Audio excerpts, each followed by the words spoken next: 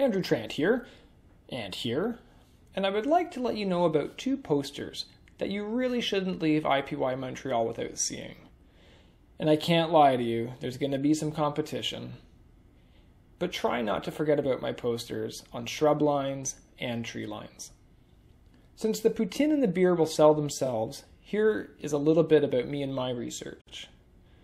I am a late-stage PhD student based out of St. John's, Newfoundland, and I do my research up in Labrador. Whether we are talking about trees or shrubs, I'm interested in the area where one zone transitions into the other. The treeline poster synthesizes data from 10 sites across the subarctic to look at whether treeline response is related to the amount of warming each site is experiencing, or whether ecological factors are more important. The shrubline poster looks at shrubs from northern Labrador to understand the role life history strategies play in being able to respond to climate warming. Here are the details so that you can come and find me, and please do. You never know what you're going to walk away with.